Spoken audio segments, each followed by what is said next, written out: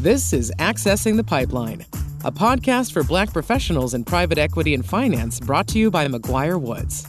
Join host Rubin Pusha III as he welcomes special guests offering insights into accessing capital, developing and expanding relationships, opportunities, and driving growth for Black-owned businesses. Tune in to access the possibilities. All right, welcome to the next installment of Accessing the Pipeline. Please join my fellow partner, Dan Howell, and myself in welcoming our guest, Glen Williams of Wayve Capital. Before we get started, Dan, I know this is your first time on the podcast. Thank you. Your much awaited arrival or debut on the podcast, man. If you want to just give a brief introduction so the folks know, all of our listeners out there know who you are and what you do. Yeah, absolutely. My name's Dan Howell. I'm in the Richmond office in McGuireWoods, a partner on the M&A team focusing on a broad range of mergers and acquisitions and other corporate transactions, both financial and strategic, and really excited to be doing this pod because we're interviewing a former classmate of mine, Glen Williams. So, love to see W&L Law folks doing great things out in the world. So thanks for the invitation. Awesome. And I'm glad you're with us. And Glen, man, well, this is mostly about you. So we'll just jump right in.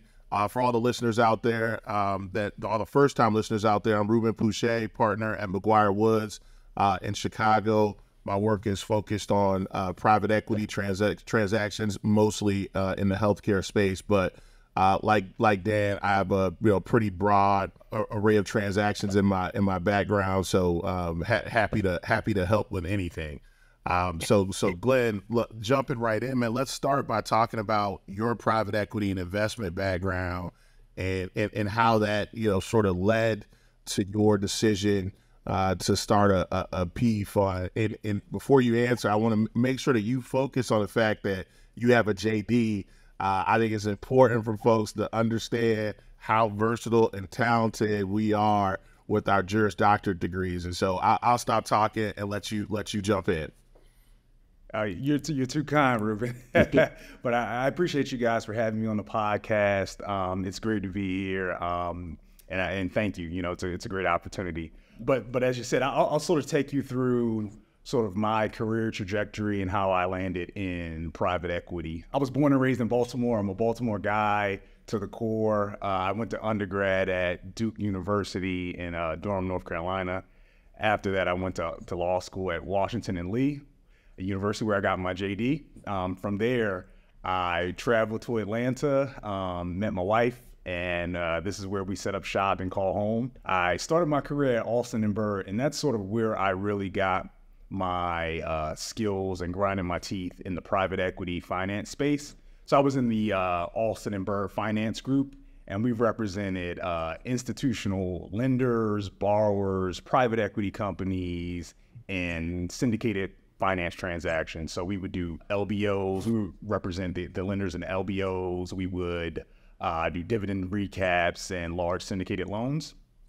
From there is where I really honed my skills and sort of got really interested in private equity. I was at Alston & Bird for about 5 years. Then I transitioned to DLA Piper. A partner and I, we actually started the finance department in Atlanta for DLA Piper's Atlanta office, where we supported the M&A group in private equity M&A transactions. And this is where I really got interested in it. I'll tell you a funny story.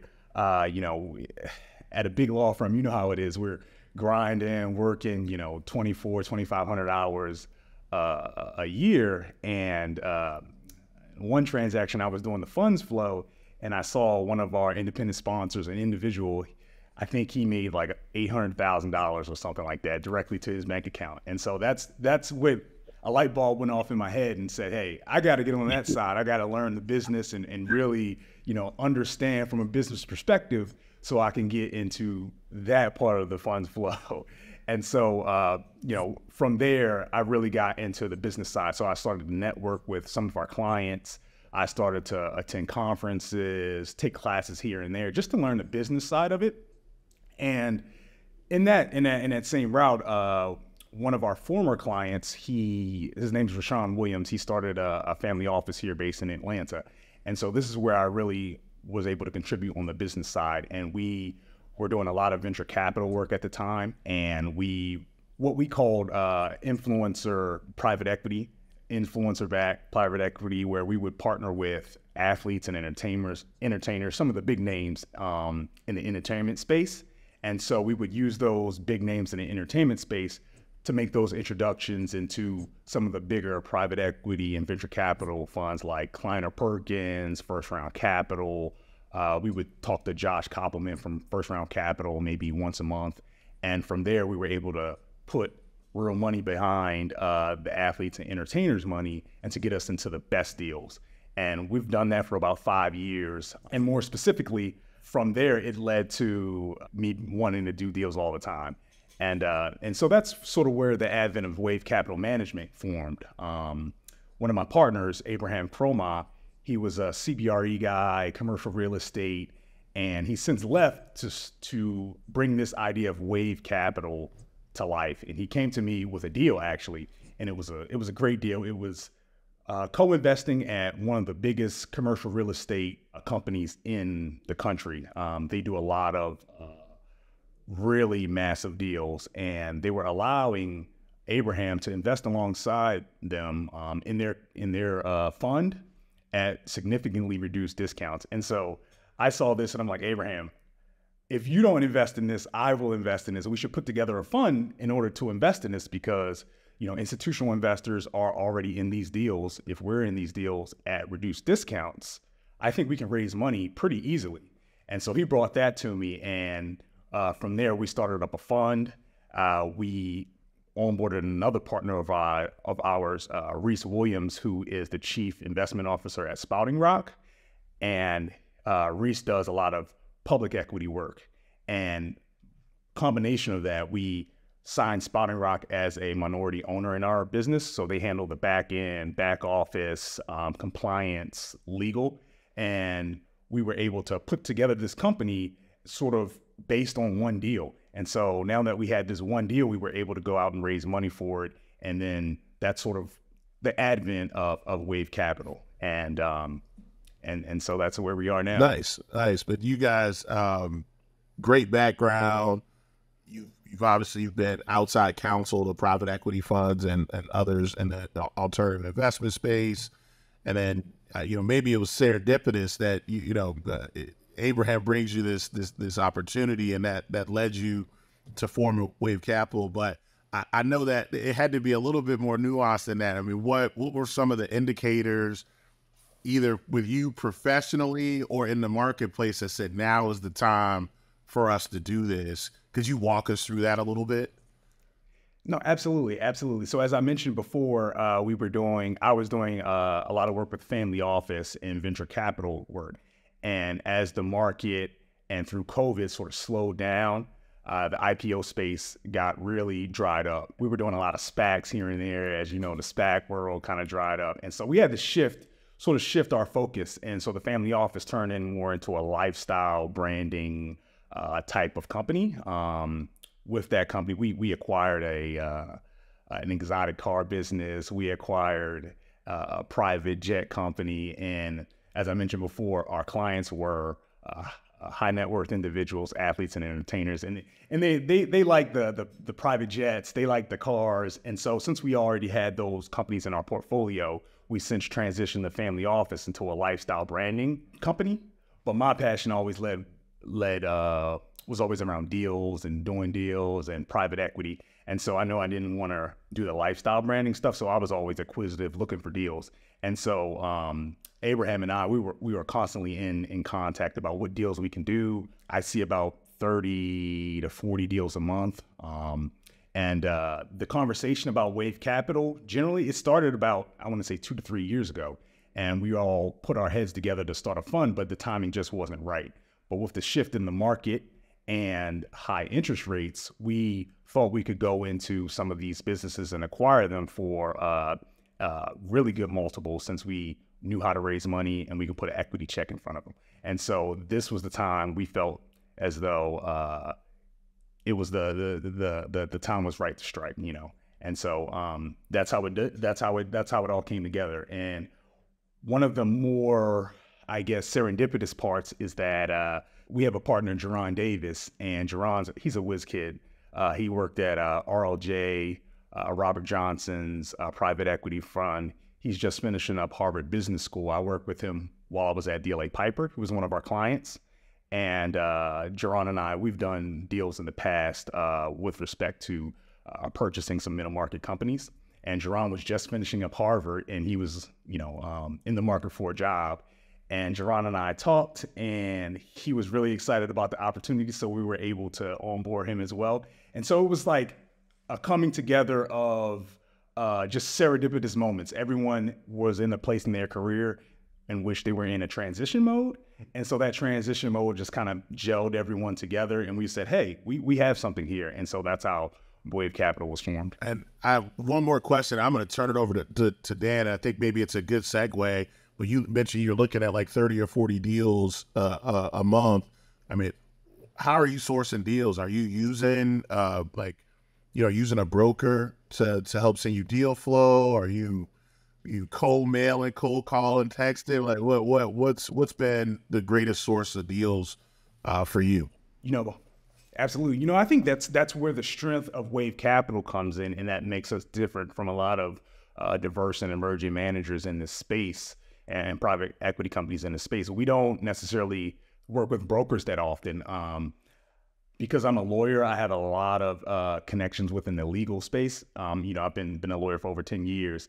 And so it is sort of advantageous to have those connections to law firms and partners that want to do business with you, And so throughout my connections, lawyers and partners at big firms, they're always boots on the ground. So they'll call me up and say, hey, we have a company that wants to sell. This is the criteria. Are you interested? And so I have a lot of connections in the legal space with that. Other law firms put us on a email distribution that we get some of the best deals that come through the law firm at first. But more importantly, it's our founders focused search that we kind of leverage that sets us apart from everyone. And throughout our career, we've really been focused on building relationships with founders and companies. And Jerron specifically at RLJ, he started their founder focus group, and he was able to continue to nurture those relationships. And so for these founder focus groups, we already are plugged in, boots on the ground with a lot of these founders of these companies that have, high growth companies or, just really solid companies with a great track record. And so this allows us to sort of avoid the bidding wars that sometimes you get with brokers. And so we're able to go to the companies directly, negotiate good deals, and also, we keep on management for a certain amount of time and also develop those relationships. So we have a good relationship with existing managers. And I think that's something that really sets us apart from a lot of other private equity companies, is having that in with those founders of the companies. Appreciate that. But Dan, man, take it away. Absolutely. And I think this has been some great background on kind of the genesis of Wayve. So I think now I want to kind of step back for a second. If you could give us just like an overview of, what is Wayve Capital, kind of think about kind of how you would pitch or describe it to someone who's never clicked on the website, maybe dive into some of the investment strategies and kind of key pillars that y'all think of. Yeah, absolutely. So Wayve Capital is a minority owned asset management firm. We were founded last year, 2023, but we were working on this idea for 2 or 3 years, and it just came to fruition last year. We're based in Philadelphia. I'm in Atlanta, but our headquarters is in Philadelphia. We're 60% minority owned, and then the other 40% is split between a gentleman named Reese Williams and Spotting Rock Asset Manager. Spotting Rock has about $600 million in AUM. They touch about 600 billion assets total. And we specialize in crafting tailored solutions for pension funds, endowments, sovereign wealth funds. So that's sort of our focus. And we came up with the thesis that throughout the endowments, the pension funds, they have what's called diversity mandates, where each pension fund may have to set aside, say, 10% of their fund to invest in diverse owned management companies. And we position ourselves directly in that sweet spot where we're able to not only have access to high quality deals. We have the operators with sophisticated knowledge that has been doing this for a while, and we're diverse owned, so we're able to capture all of those investment dollars. And so we kind of offer the best of both worlds. But generally, Wayve Capital, we focus in the 4 sectors. So we have our commercial real estate sector, and this is headed by Abraham. The commercial real estate, we invest alongside Class A real estate developers at a discount. And so this has been really advantageous for us, but also our pension fund clients and other high net worth individual clients. We also have a vertical with public equity. And so this is really where Reese Williams shines. Reese has managed over $2 billion for about 15 years prior. And so we were able to bring Reese on to sort of manage our private equity strategy. Our public equity strategy along with Spouting Rock. With respect to private equity, I lead that myself as well as Jerron Williams. And so I'll dive a little bit deeper into private equity. We're raising a $300 million fund right now, but we typically invest in middle market companies, straight through our founder focused group that we sourced them. We're looking, when I say middle market, we're looking at companies with an EBITDA of at least 4 million. Our equity checks are typically anywhere between 20 million and 50 million. And we like companies with a history of consistent growth and profitability with EBITDA margins in excess of 20%. And so if it hits those criteria, we'll typically invest. We stay away from distressed and turnaround acquisitions, and we're generally industry agnostic, but we really like the business and industrial services, software, media, entertainment. We stay away from real estate in the private equity vertical since that's we already have that covered through Abraham, and anything too healthcare related, but we will do healthcare services and things of that nature. Then our last vertical, so our 4th vertical, it's an individual focused type of strategy. And so we partner with a lot of influencers and entertainers, just because I bring that background as well, to create tax advantageous strategies for them. And so we've partnered with a few influencers that have a couple 100,000 followers on Instagram and have really saved them tons of money through our defined benefits plan and other tax strategies. No, that's fascinating. You touched on a lot of the points that I think would be interesting to our listeners. Circling back to the private equity and some of the deals that y'all do, it sounds like you're industry agnostic, but it sounded like there were a couple industries that you're more focused on than others. Just want to drill down a little bit more on that. Are there any kind of preferred industries that Wayve's looking at, and any ones that you might be looking to pivot into looking into 2024?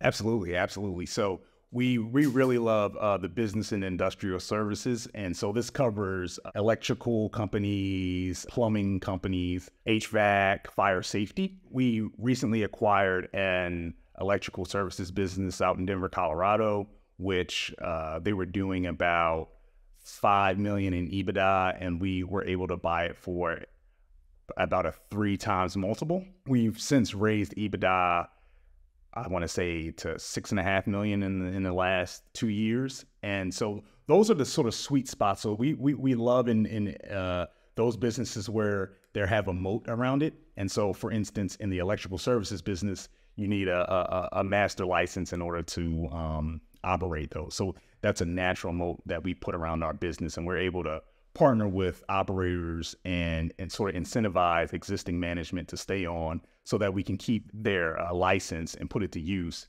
as well as training other folks in that business to acquire that license. And so that's a natural moat that we like around our business. We also like the fact that a lot of these businesses are great businesses. They are founded by really hardworking people, really masters of their craft, but they just need that little bit of professionalizing of the business in order to make it successful. And so we come in as a partner. We view it as a partner to sort of take that business and elevate it from where it is to where it could be. And a couple more questions before I kick it back to Rubin. One, I wanted to, you mentioned Reese a few times and Sprout, and I just want to just a little bit more information on kind of what the relationship's there, what are some of the synergies with that partnership, how do they add value to some of your LPs? Excellent. Spouting Rock has been a great partner. So they're a minority partner. Reese is the chief investment officer for Spouting Rock. He's on MSNBC all the time. He's the media guy. He's been doing it for 30 years. But they add a ton of value. I would say we've been invited to some of the big time equity allocator events through introductions through Spouting Rock. We just finished the Marquette Associates Breakfast, which is kind of unheard of for emerging managers that's only been around for a year to get invited to. We've had meetings with upcoming meetings with BlackRock, with some other big time allocators. And I think through our partnership with Spouting Rock, it takes a lot of the heartburn investors have about working with first time managers. So we're able to assuage some of their concerns. So the concerns remain, they range from, will these managers just run off with my money? Do they have a track record? Who's handling compliance? If we do give them money, can they actually service? And can they actually pull off what they're telling us they're going to pull off?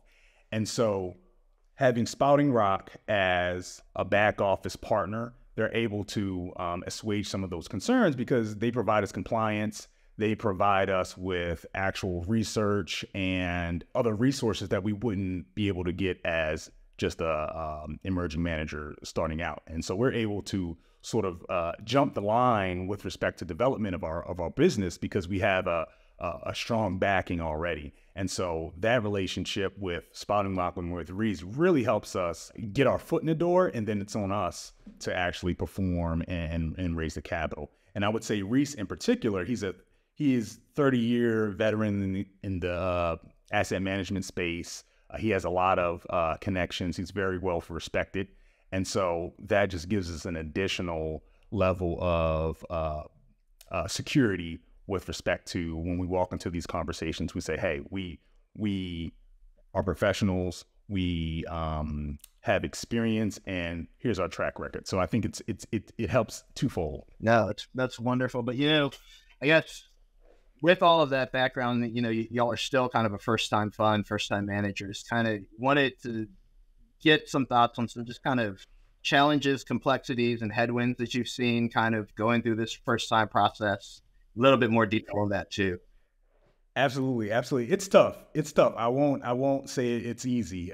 We've had very great discussions, but I think the biggest challenge and the biggest headway is nobody wants to be, the first check. Everyone's like, we love this idea, we love everything about it, but let's wait till BlackRock puts a check in. Let's wait till this other company puts a check in. And so nobody wants to be the first check. So that's a big challenge that we're working through. And we've really been able to be creative with some of our terms and some of our deals in order to convince folks that, Wayve Capital is going to be a premier asset manager in the space, that we're around for the long haul, and that we can get very good alpha returns within this space. Also, just candidly, being a Black man in this space generally, you don't see many of us. And so there's always a dance on whether or not to lean into the diversity or not. And so you'll meet some asset managers that honestly, or asset allocators that honestly don't care about diversity. And so it's always trying to walk that tightrope, and we're a proud, diverse manager. And so we never want to shy away from that. And we embrace diversity, especially with the climate going on today. So with all of those challenges, we're still able to make great headway in this space. Well, that's another good segue. One of the things that Dan and I and some of our other partners have been working on for the last 3 years or so, is building an ecosystem of Black professionals in private equity and finance. And I think that, one of the spaces where Dan and I tend to see the most traction is with Black emerging managers and Black independent sponsors. I think that what's important for us is one, seeing that ecosystem develop, so that it's not just, it's not just the three of us in a room, but it's everybody, and thinking about, some of the other folks out there, the 5CPs and the Author Capital and Apis and Heritage, just some of the other Black emerging managers that are out there. I'm starting to see more. It's still not a lot, but what are you seeing in terms of crossing paths with other Black emerging managers, and what are some of the spaces in which you all are interacting with each other?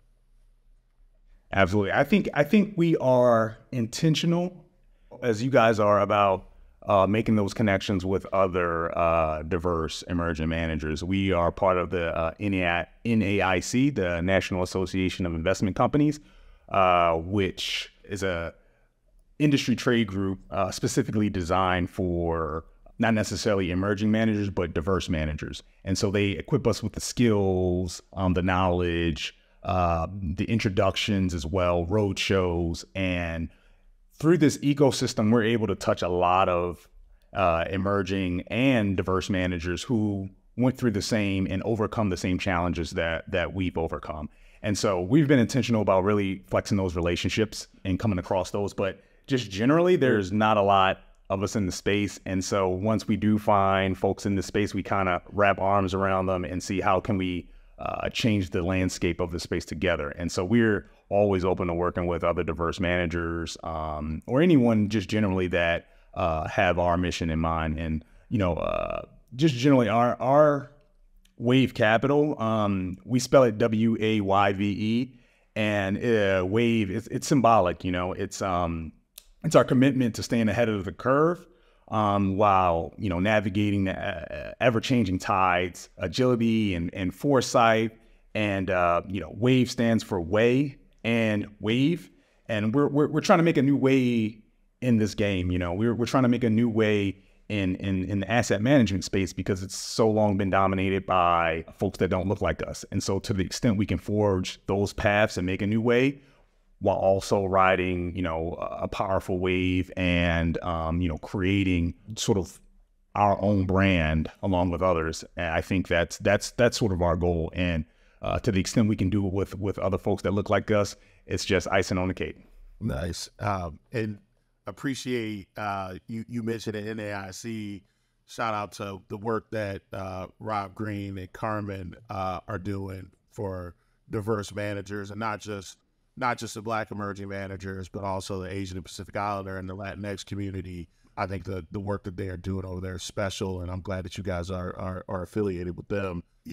How do we continue to grow this ecosystem of Black emerging managers? I mean, one of the things that we hope to accomplish with the podcast is, in part, giving a platform to the diverse managers to talk about how they got into this business and the work that they're doing, but also to create some awareness amongst all the B school students and the lawyers out there, and the folks that are maybe not aware of or only have been on the fringes of alternative investment.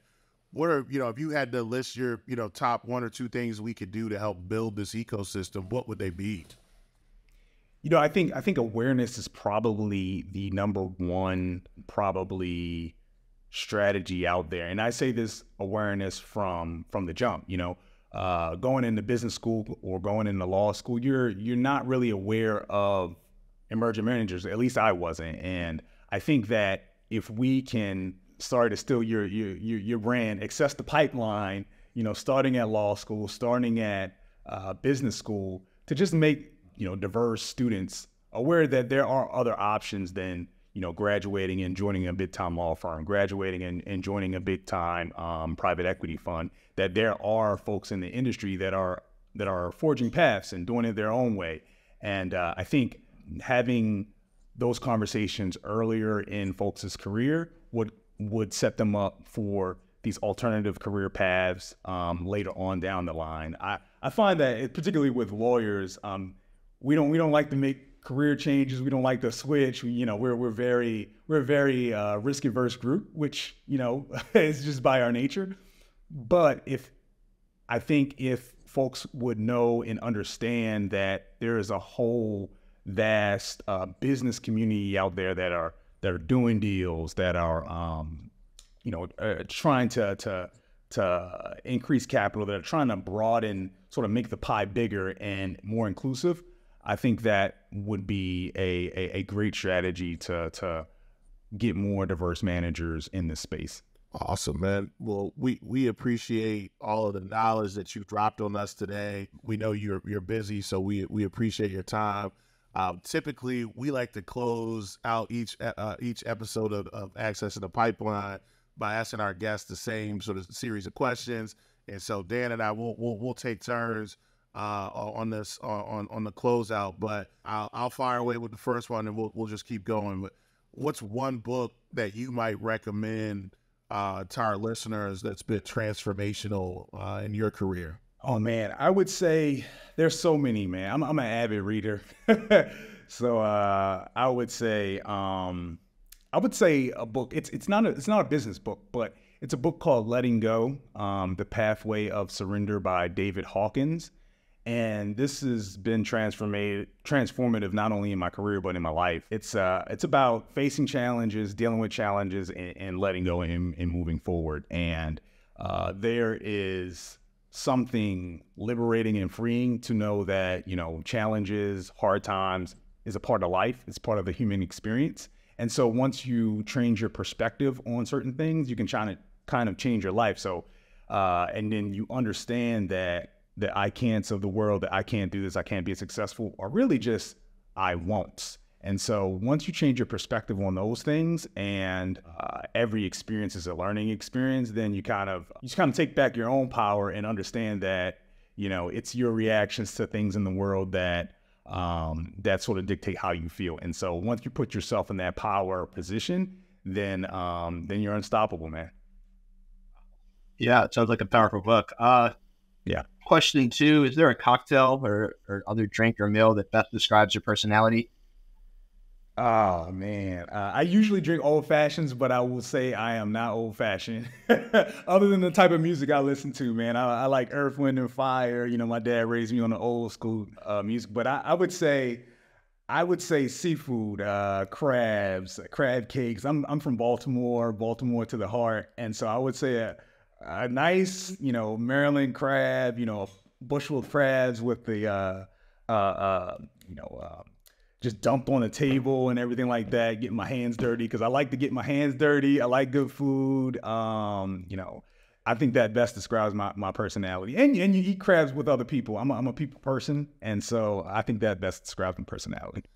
So look, I don't want any problems on my podcast, but I'm from Savannah, Georgia, and I think we do crab boils, aka the Low Country boil, a little better than the Baltimore. But we'll save that for another day.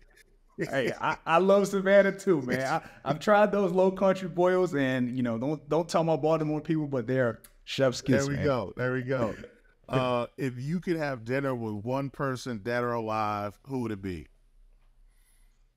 Oh man, I would have to pick a guy named his name's Sri Ramana Maharshi, and he was I would say a Hindu sort of teacher, and this guy, incredible life, man. He had a near-death experience when he was about 10 or 11, and that sort of prompted him to go out and seek a life of solitary life. But he actually was what they call enlightened in his spiritual beliefs.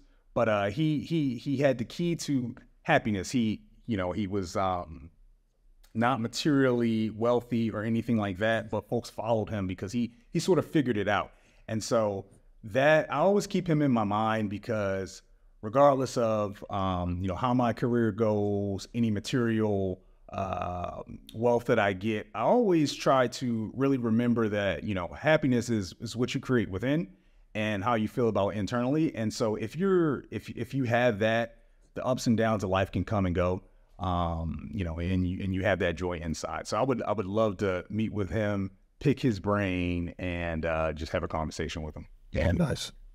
And lastly, what's the single best piece of advice you've received from a mentor, whether personally or professionally? Oh, man. I would say the single best advice was probably from my dad.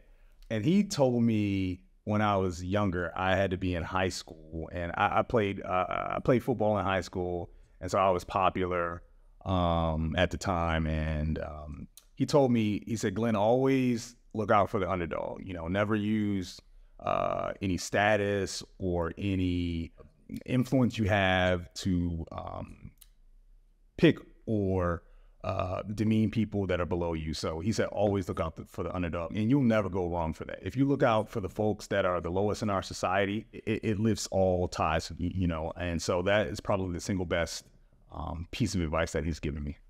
Awesome, man. Before we close out, I want to make two quick points. One, you're downplaying your football career by not mentioning that you also played Division I football at a high level. Which leads to my second comment, which is, you know, a testament to how small the world really is. I met Glen maybe about 4 or 5 years ago, sitting at the bar at the Ritz-Carlton in Orlando, Florida, and we just, you know, randomly struck up a conversation. And about 5 minutes into the conversation, we realized that Glen used to be roommates with one of my really good friends from Savannah, Georgia, Eron Riley, who also played football at Duke. And it just goes to show you, one, you know, don't miss opportunities to have conversations with really good people generally. Two, expect full circle moments like this, because who knew 5 years ago that we'd all end up on this podcast together after having gone to law school with Dan and meeting me randomly. And so it's a really cool full circle moment to have you on the podcast. We appreciate you so much. Thank you to all the listeners for tuning in to Accessing the Pipeline. Go check out Wayve Capital. Pay attention to what they're doing, because we're fully expecting them to make waves in this industry. Thanks, everyone. Thank you. I appreciate it.